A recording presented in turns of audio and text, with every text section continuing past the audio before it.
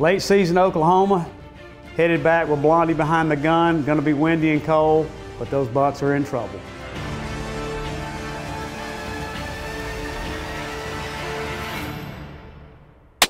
McWhorter Custom Rifles presents.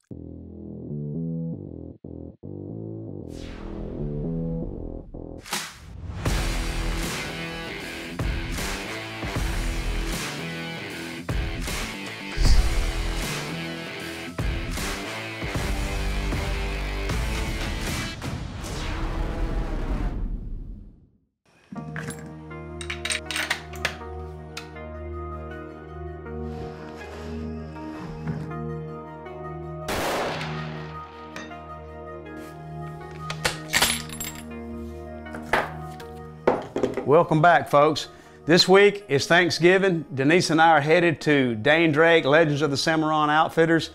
Blondie's going to be the only shooter this time. She's going to be shooting my 7 LPRC. I think those big bucks are in trouble. Precision Hunting TV is brought to you by McWhorter Custom Rifles, Zeiss Hunting, Macmillan Fiberglass Stocks, Hornady Ammunition, Great Horizon Ranch, Rack 'em Up Roasted Feeds, and Borden Accuracy.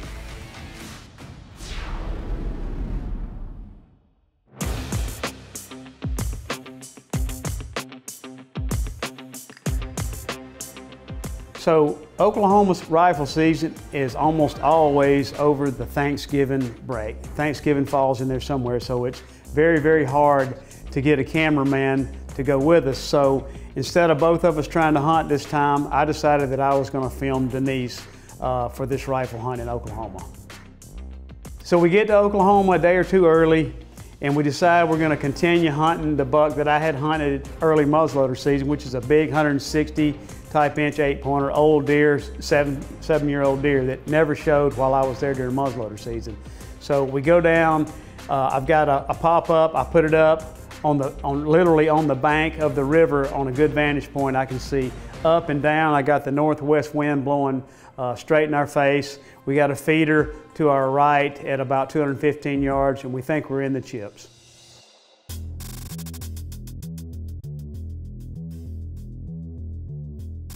So late season rifle can be great or it can be disappointing. The bad thing about rifle season is these bucks out there, they fight so much that sometimes when you finally find your target buck, he's all busted up. We've done that a number of years in the past, so we were hoping that this big 8-pointer was still intact.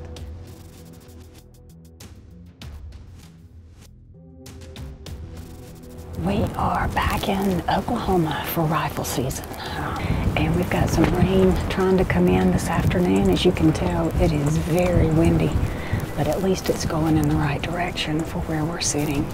I killed a buck off of this river a few years ago, and Allan sat here a good bit of muzzleloader season, hunted this spot hard. We have another target buck that is in this area that Dane's been getting trail camera pictures of, so we are back down here hunting over this river. It's one of the prettiest spots on this property. And I've had some luck down here, so we're hoping that he shows up this evening.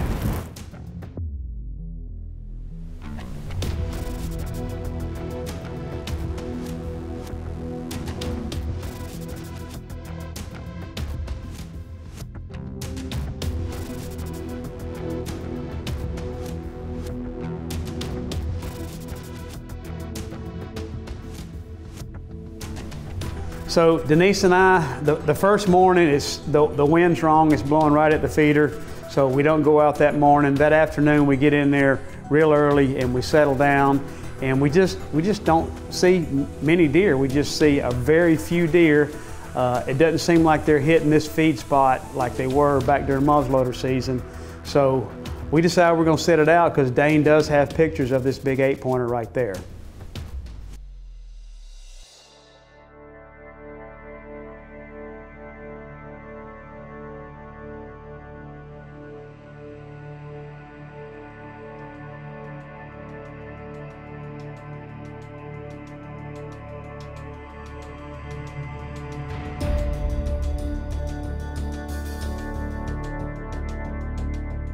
Fast forward next several days, the weather is very consistently cool, high winds, but we sit it out. We've got a northwest wind pretty much the whole time. We see young bucks, we see a couple of older culls, we see a good many deer, but we're just not satisfied with what we're seeing, and we think that we need to move. And we've hunted all over this place, so we know it pretty good, so we decided to make a change. My good friend and customer, Lonnie Westbrook, is going to come in on the fifth day here, and we decide we're going to put Lonnie where we've been sitting because we just don't want to forsake this spot. And Denise and I moved back in the hills, and I put up a blind up on a sand hill where we've been successful in the past, over another feeder and a good view of the river. Well, it's our fifth afternoon set here in Oklahoma rifle season. The wind is not perfect for this set, but we think it's going to work. We sprayed down real good with the Scent Thief. We've got the ozonics going. We've got some super cold weather coming in tonight, and we're hoping that this severe cold weather gets these deer up and moving even more this evening.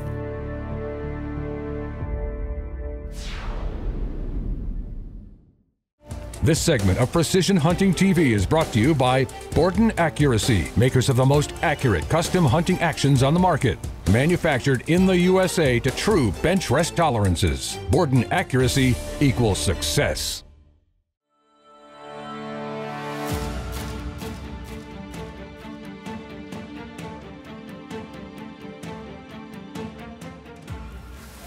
It's our 6th day rifle hunting here in Oklahoma for whitetail. And I'm like a little girl because from South Georgia we don't get to see snow very often at all. And it is beautiful right now. Started snowing sometime during the night. We cannot see very far because of the snow that's coming down. So I'm not sure how our hunt is going to go today.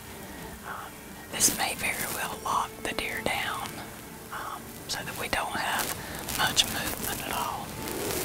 We certainly didn't have much movement yesterday, which I was surprised because animals seem to know when weather like this is coming in and they get up and move around, but they really didn't do that yesterday.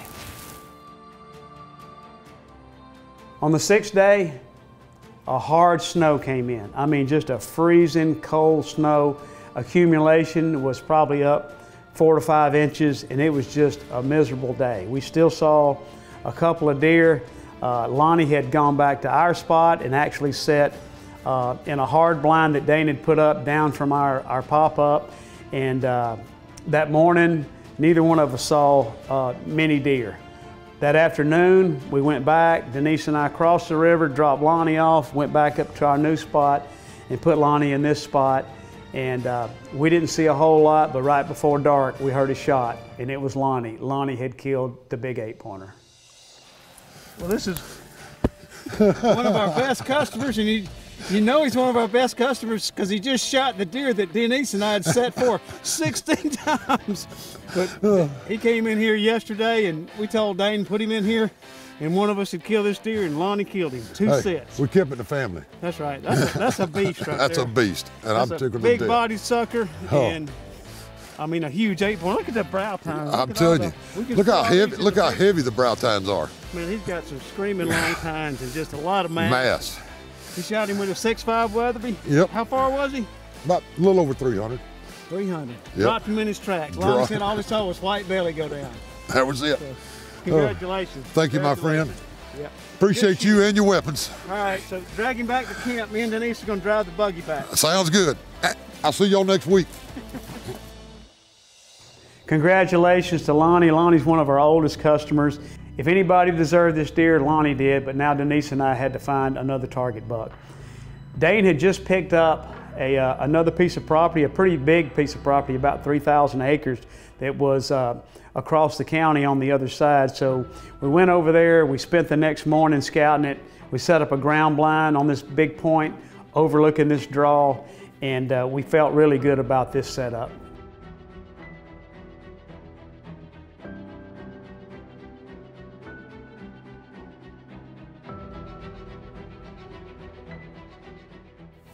This Oklahoma rifle season is very shortly coming to a close for me.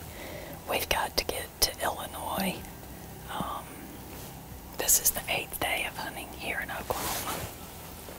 We've been hunting on the south end of this big drain area, and Allan came up and looked at the north end this morning after the hunt, and he really, really likes this spot, so we've moved over here. We don't have any intel on a big deer or anything like that, but it's a beautiful area. Deep drain, a lot of evergreens, great bedding area and shelter for these deer. And we've certainly got plenty to look at right here as far as ground. So we're just hoping that something comes out mature, and we're gonna put him on the ground if he does.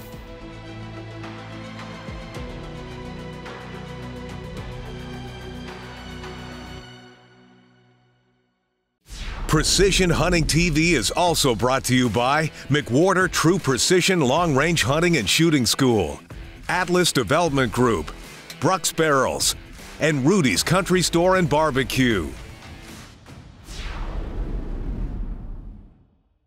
This segment of Precision Hunting TV is brought to you by Borden Accuracy, makers of the most accurate custom hunting actions on the market. Manufactured in the USA to true bench rest tolerances. Borden Accuracy equals success.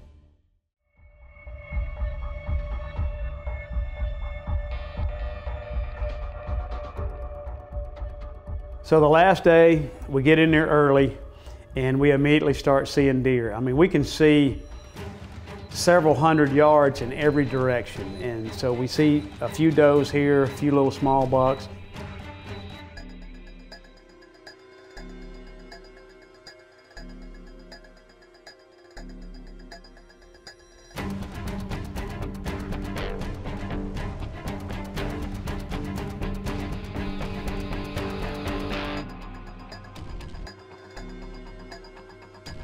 And then all of a sudden, out of nowhere, this good shooter walks in at the bottom at about 300 plus yards.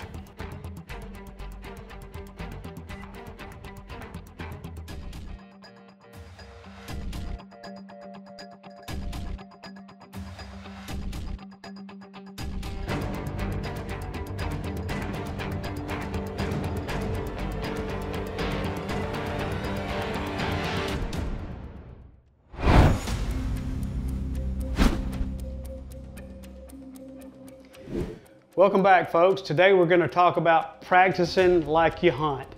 The first thing you need to practice exactly how you're going to hunt, if you're going to hunt deer, you need a full-size metal deer target.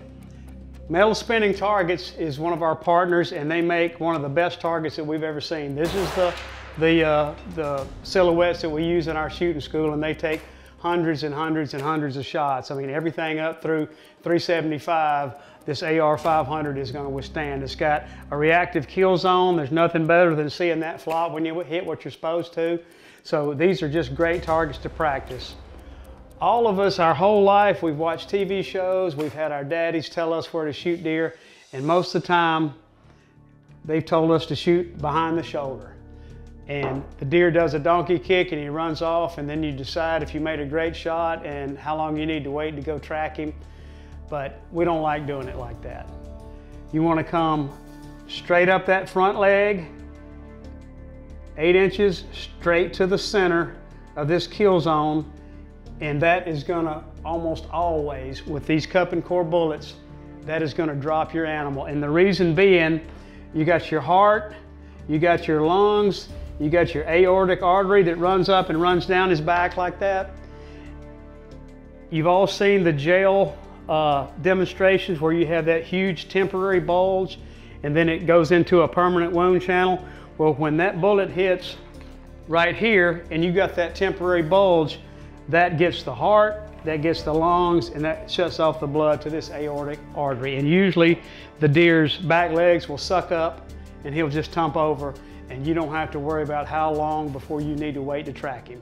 So to me, as a custom gun maker and a hunter, there's nothing more rewarding than dropping a deer in his tracks These targets and a great rifle will help you do that. And that's your True Precision Tip of the Week, brought to you by Allan and McWhorter Custom Rifles. Precision Hunting TV is also brought to you by Leophoto USA, Trigger Tech, Hawkins Precision, Armageddon Gear, Mesquite Creek Taxidermy, Hell's Canyon Barrels, Gun Foam, Boyd Harness Company, and Metal Spinning Targets. This segment is brought to you by Rudy's Country Store and Barbecue, real Texas barbecue.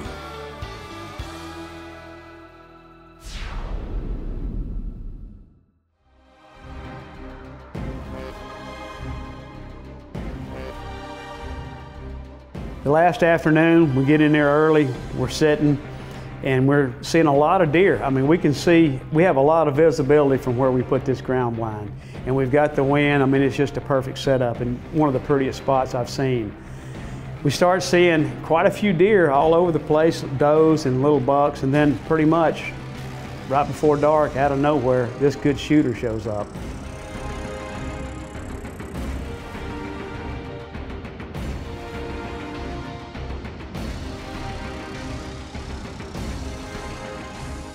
I'm trying to film and spot the deer and determine if he's old enough and big enough. And when we determine he is, Denise is on the Leophoto, she's ready.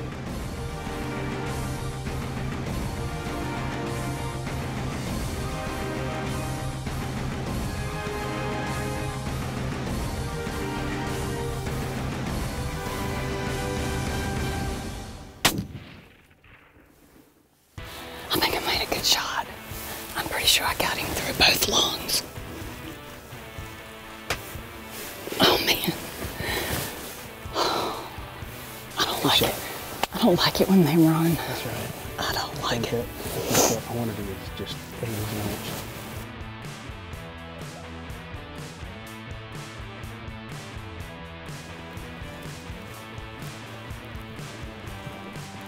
The deer runs. He runs some really thick stuff. We weren't sure about the shot. It's getting late, so we decided to give him till the next morning to try to find him. All right, Oklahoma rifle season hunt has come to an end. Came to an end on the 8.5 day. Shot a really nice deer yesterday evening, fairly early, and came down to look for him, and we were totally off about 40 yards from where we thought he was standing. But either way, we still did not find blood. Allan looked for a little bit, I did not. We're going to go ahead and preface that. I stayed kind of out in this area, but Allan did go down and look for him and got into some thick cattails and stuff. We decided to back out and get back to the house and review the footage better. So that's what we did. I mean, and I figured it'd be piled up, but the safest thing was to do is just back out. And Denise and Allan had a buddy from down the road to call in a dog, and brought the dog out there, and like we thought, it just piled up about not very far from here, 56 yards. So. Yeah, the deer was making a scrape right here, about 40 yards from where we thought I had shot him. I want to go take a look at him again, get him up off the ground. I don't blame you. All right. I'm ready to see him too.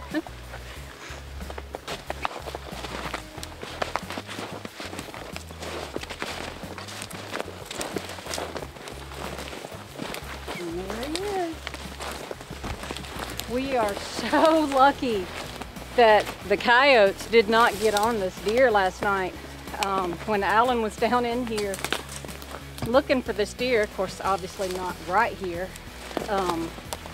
I could hear the coyotes all around him, so I felt for sure. It's got a nice 10 on the ground, and as I said earlier, we backed out of here last night. We misjudged where the deer was standing when I shot him, and so we're not on the right trail. He was piled up down here, I don't even know how far, but if the brush hadn't been in the way, we'd have seen him for sure. But we did get a guy in here with a dog this morning to help us find him. But we reviewed the footage last night a whole bunch of times, and my good guide here, Mark, as soon as he saw the footage, he had one thing to say. It's a dead deer. And he's dead. He was dead right there. We're very fortunate that the coyotes didn't get on him last night because they were howling around here everywhere, a bunch of them, but they never got to him, thank goodness.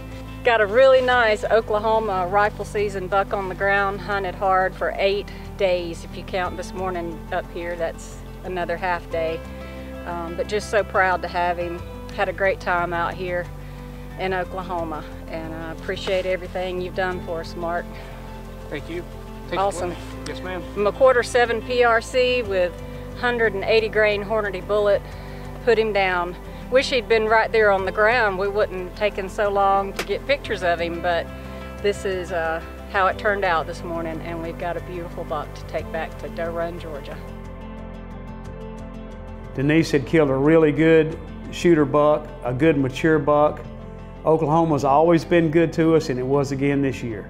Thank you to Dane Drake, Legends of the Cimarron Outfitters. Can't wait till next year.